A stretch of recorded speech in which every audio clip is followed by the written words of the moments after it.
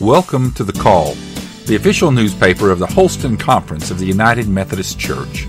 I'm your host, Pastor Terry Goodman, and it is our hope that this podcast edition will be yet another way The Call shares news and information from Holston's 881 churches and related ministries.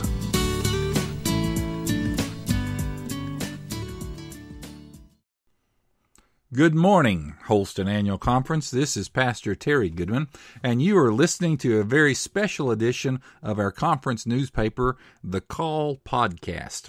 This is going to be a daily feature at Annual Conference this year.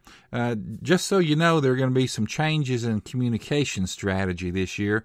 One of them being that we will no longer be able to put the little daily newspaper together on a daily basis. It seems that Kinko's and FedEx in Asheville no longer operate 24/7, and so we don't have the luxury of late night production, early morning delivery. You will be receiving a copy, however, on Sunday of Annual Conference when you arrive, and you will also receive a copy on Wednesday. So those will be the only two newspapers that you will have an opportunity to read. However, that doesn't mean you can't learn about Annual Conference. We intend to offer through our communications area a wide variety of ways for you to keep in touch and understand what's happening at Annual Conference. One of them being this podcast, which will be available fresh each day at 8 a.m. And if you are on the Annual Conference mailing list, you will also be receiving an electronic newsletter. And that newsletter will contain links to the podcast and other sorts of information. We'll also be utilizing the various social media platforms that are available to us. For instance, check out Carolyn Lamar, who's going to post pictures and graphics to our Instagram account, and it's also going to feed that into our Facebook account. Ronnie Collins is going to be posting for our Twitter account. Buzz Trexler is going to be providing high-resolution photos, on-site coverage. So those kinds of things will be happening. Annette's going to be running around talking to people, I'm sure, and getting articles together that will appear in one form or another on some of these social media platforms, and preparing for that Wednesday newsletter when it does come out in printed form. So you have a wide variety of ways to keep track of the events that are happening at Annual Conference this year. And it is the 40th year that we're having Annual Conference here at Lake Junaluska. You know, I'm about to start my 34th year. So for me, it's been the only place that I've ever met. Some of you, maybe with a little more maturity on you, have been here or been to other places before. But for me, this is the only place that I can remember when it comes to Annual Conference. And Annual Conference is that great time to get together. It's time to see faces and bring back memories. We gather that opening song, "And Are We Yet Alive?" You know, there's meaning in those words. There's meaning in the opportunities that we have to get together and to carry on with the traditions that we have established.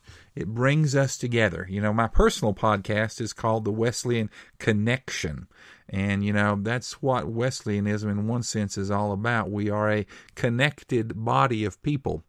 You know, I'm up in Virginia, but I've got friends down in Chattanooga. I've got friends in the Radford area. I've got friends all across the Annual Conference. And these are friends that I will cherish and enjoy renewing some of those friendships with as we meet here at Annual Conference. As I began looking ahead to the week that is in front of us, you know, I'm reminded that there are certain favorite parts of Annual Conference that some folks enjoy. There's always the ability to take that walk around the lake, enjoy the Rose Walk, and see the beauty of this place. For those that like to get active, there's things like the 5K run around the lake on Tuesday. That's at 7:15 a.m. There's also the missions dinner. If you've never been to a missions dinner, I don't know if you can still get tickets or not, but it's a great time to go and to meet with those that have been in the mission field and hear stories. It's inspiring. So I encourage you to think about that. The missions dinner is Monday at 5:15 p.m. And again, don't know if you can get tickets or not, but if you can, it's well worth going to. Another very moving part of Annual Conference each year is the memorial service. This year, I'm told, we're going to remember 55 deceased clergy and spouses. That just seems like an enormous amount to me. Men and women that have served in the pastorate, their spouses that have served right there with them, the number of years of lifting up Jesus and sharing, his story. Theirs is a story to remember because of the faithfulness that they had in their service to our Lord. The preacher for that event this year is going to be Reverend Randy Martin, and we're going to have a 55-person volunteer choir as well. I don't know if that 55 is the magic number or not, but it's going to be a volunteer choir to help get us through that service. So please check, and I'll be letting you know more about that as the time approaches for that one. And also, another big highlight of any annual conference is the ordination service, which is typically one of the last things that we do. This year it's scheduled for Wednesday at 9 a.m., but there's something a little strange going on. We don't have anybody that's being ordained. Now, don't let that scare you. That doesn't mean that we've run out of people who are going to become pastors and serve our churches. It just means that this particular year, due to a change in the way the Board of Ordained Ministry sort of processes people through the process itself, we went from a 2-year sort of cycle to a 3-year cycle in terms of people and their ordination. So this is the year that we sort of get caught up in between those two cycles. The 2-year people from last year, they were ordained last year, but those that then started in the 3-year, well, this is the year that sort of is the gap. Next year, they will be ordained. That doesn't mean, however, we're not going to be doing something special in terms of ordination, but we're not really calling it an ordination because it's not. It's going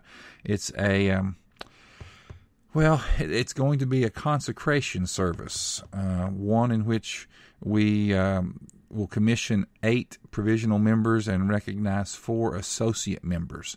And it's a very unique worship service. It's newly written, approved, I believe, at the last General Conference, and it involves vows not only from those being commissioned, but also from those that are present. So it's a very interactive kind of service that we have planned. And so I suggest that you really plan on being there that Wednesday morning. As for this Sunday, though, well, as you're coming from wherever you are, hither and yon, to the annual conference, registration will begin at 2 p.m. That's going to be at the Foundation for Evangelism Center. That's the second building on the left through the main entrance. The housing check-in is going to be at the Bethea Welcome Center for those of you that are staying on the grounds of Lake Junaluska. That would be the first building. So some of you may have to go to 2 different buildings depending upon whether you're on grounds or not. We begin then at 4 p.m. with our first sort of official meeting, and that will be the laity session. And this year it's going to be held in Stewart Auditorium. That's an important session where the lay persons of our annual conference get an opportunity to get some instruction. There's always folks that have never been to annual conference before, and we especially need to sort of orient those people so that they understand what's going on. That'll be happening at 4 p.m. in Stewart Auditorium. And then at 5 p.m. in Stewart Auditorium, there'll be a meeting of the clergy session. And there are a series of questions and things that have to be presented, and we have to present people for consecration and people for this. We have to approve various kinds of things as the body of clergy. And so it's a working session for us, and we need all the clergy to be there in Stewart Auditorium at 5 p.m. Then, of course, it's time for maybe a quick supper, a quick snack somewhere. And then at 7 p.m., the pre-service music is going to begin in Stewart Auditorium. And this year, I'm told that the Fountain City United Methodist Church Choir is going to be our musical offering for that night. And that begins at 7 p.m. And then at 7:30 p.m., worship is going to begin, and our own Bishop Mary Virginia Taylor will be preaching and presiding at that event. Now, that sounds like a lot. that I've shared with you, and it is, and I hope that you will take the opportunity to keep track of what's happening. Look in your book of reports, to your book of worship. You need to have those handy with you at various times to do the things that will be done. Different groups, I believe the discipleship team, rather than having a report per se in the middle of the annual conference, the various groups of the discipleship team are going to present short videos at various times throughout the annual conference. I know that my stewardship team is going to just be presenting some slides telling you of an upcoming event. So we're going to try to present the story in a little bit different way this year, and we hope that you can be there. If you can't be present physically at annual conference, you can always follow us on a streaming link at ac.holston.org. You know, for those that don't know, last year I broke my knee and wrist just before annual conference, and I was unable to attend, physically at least. But I was able to watch annual conference sitting at home in my chair, watching it on the computer, and I followed along that way. It's not as much fun as being there in person. Can't talk to anybody and share stories and see what's going on, but it's a great way for anyone to follow what's happening at our annual conference. And so I encourage you, if you can't be physically present at annual conference, to follow us on our live stream, which is ac.holston.org. Again, I remind you, we're going to be using lots of social media. We've got a Facebook page, we have an Instagram account, we have a Twitter account. We're going to be sending out emails to persons that are on the annual conference mailing list every morning at 8 a.m. with talking about things happening that day. There'll be a podcast every day at 8 a.m. to go along with that.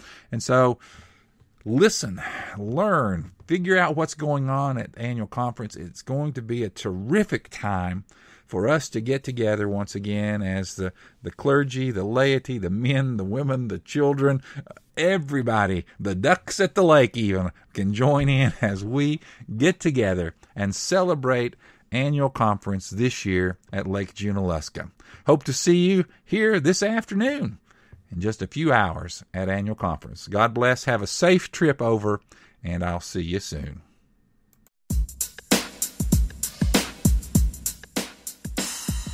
This has been The Call, a podcast partnership with my own podcast, The Wesleyan Connection.